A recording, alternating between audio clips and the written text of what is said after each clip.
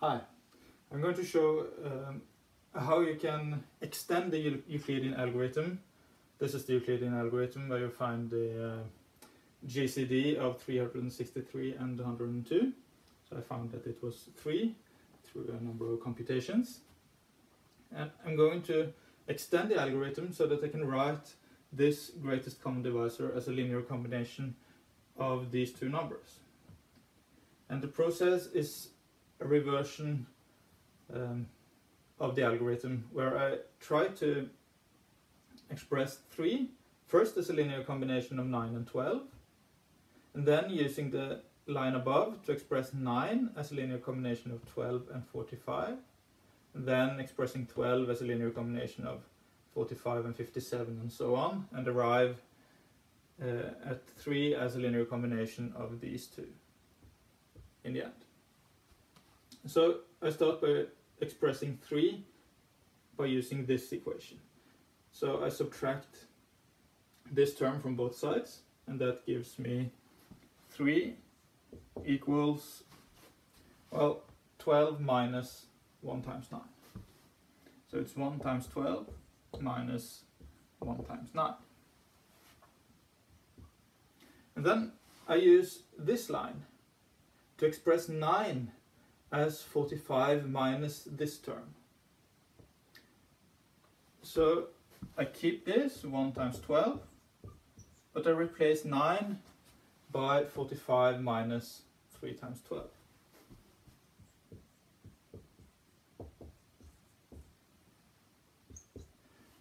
And that gives me, now I want to express 3 as a linear combination of 45 and 12. So I count up the number of 12s I have and the number of 45s I have. So this is 1 times 12, and I have minus and minuses plus 3 times 12. So in total 4 times 12. And I have minus 1 times 45, excuse me. So I'm done with these two lines. I can cross them out if I want. Then I want to express 12, the 12 I have here, as a combination of 57 and 45. So I see that I can move this term to the other side and replace 12 by 57 minus 45.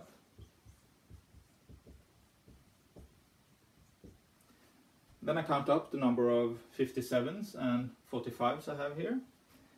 So I have 4 times 57. And I have minus 4 45s here and minus another one here. So in total minus 5 45s. I'm done with this line. And then I go to the line above and express 45 as a combination of 102 and 57. So I get 4 times 57 minus 5 times 102 minus 57.